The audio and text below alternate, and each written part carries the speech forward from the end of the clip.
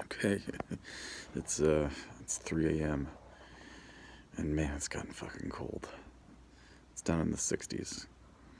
And I'm in a very lightweight hammock, and I don't have like an air mattress or air pad, sleeping pad to keep between me and the cold. So I'm losing body heat through heat exchange. So I've got a leather jacket underneath me, keeping my torso warm, but my legs are friggin' icicles. So I'm trying to not freeze to death in the middle of the night in the Bahamas. Like, the irony would just be overwhelming. But yeah, tomorrow we're gonna have to invent a new way to stay warm.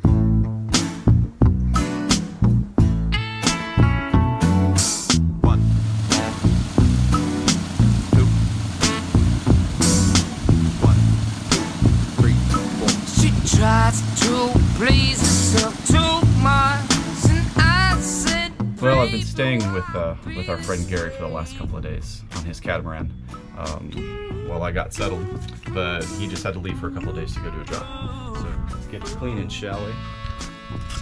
Alright, so this boat was underwater for a while, and the bilge pump was pretty cool. I used a high flow pump, gas powered pump yesterday to get the majority of it out, and then there were some leftovers that ran from the forward and aft bilges. So now I have a standard 900 gallon per hour 12 volt bilge pump. There's some kind of science out there that says I can't pump water directly uphill.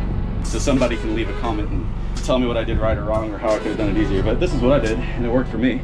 I thought about those Dutch dike systems where they use separate mills to pump water through levees up elevation. So my bilge pump is down on the bottom. First pipe runs up and I created a trap. Now there's enough pressure in the pump to fill that first trap, and enough to fill a second trap that I created. If I squeeze the pipe down there and manually force water up through the line, I was able to get it up through the drain, the through hole for the sink, which is just gravity fed.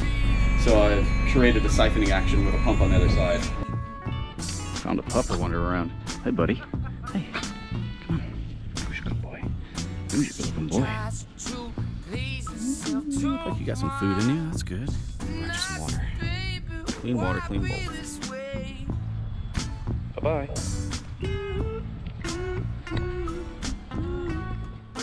I'm kind of in a disaster zone here, so today's meal, courtesy of the United States Army, good old-fashioned MRE.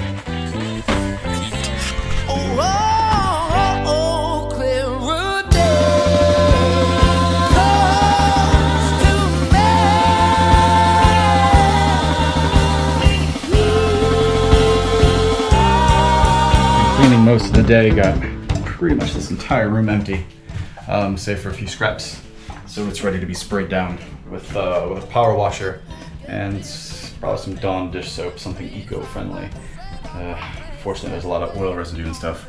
On to my next project. My next project are these fucking sweet carved doors. This one with a badass tiger on it, but it is stuck.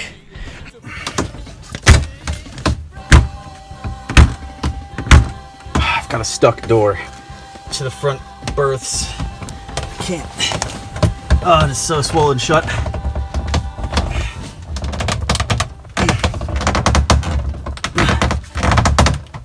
Props to Formosa for making a solid ass door. Good. Because I've been kicking the shit out of this thing for 10 minutes now. That's as much as I got. Alright. Let's go see what the other side's like. I crawled in through the V-berth, through a hatchway up front, and then I realized I have 2 rooms up front. Anyway, it's just jam-packed full of cool shit. All the sails, dive gear, you know, just anything you can think of for boat life is jammed up in there. You can tell he secured it all before when the hurricane was coming. But this door was underwater partially, so from about the doorknob down, it's swollen, it's stuck. I tried kicking it open from the other side, and I got about halfway, see we're starting to make some progress here. I'm trying to do as little damage as possible, but I'm afraid I'm probably gonna end up doing some woodwork, but it's almost done.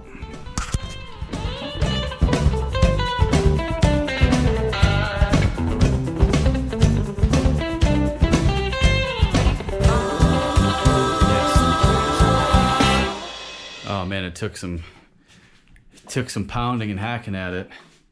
The catch was jammed, and you can see where it's swollen up against the door jamb. And this is all rusted out, so I'm gonna have to find a replacement for that. I really want to save these doors though. These carvings are gorgeous. Look at this fucking tiger and like this crane down here.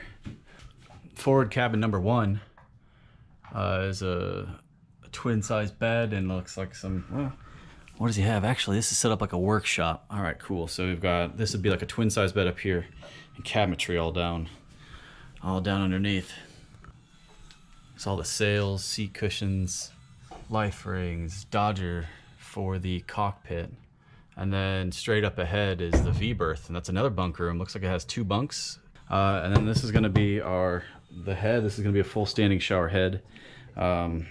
This door is equally as jammed, and that knob is broken, so I'm gonna see if I can get it on this side. Ladies and gentlemen, there are many songs out there to help get you into that special Christmas spirit, but none that quite capture the warmth of the South Florida Christmas. It's Christmas in South Florida, sand angels and coconuts, may the snowbirds and locals drive in peace. It's Christmas in South Florida. I got a cut on my finger. I went up to the first aid station, and I found inside the first aid station an entire store, everything you could think of. So I just grabbed some gloves and some paper towels, and then they gave me some lunch, which was pretty nice of them. They made us some rice, meatballs. Oh, the meatballs are so good. Either I'm starving or this is one of the best meatballs I've ever had. Could be a little bit of both. It's Christmas in South Florida. The country's making fun of us for wearing snow coats in 60 degrees. It's Christmas in South Florida. The summer's almost over till it comes back again in 2 more weeks.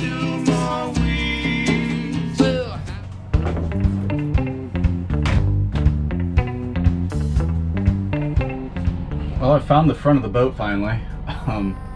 It's been a long day of digging shit out of here, and there was so much stuff on the deck I was afraid I was gonna do damage, so I had to move it all to the dock.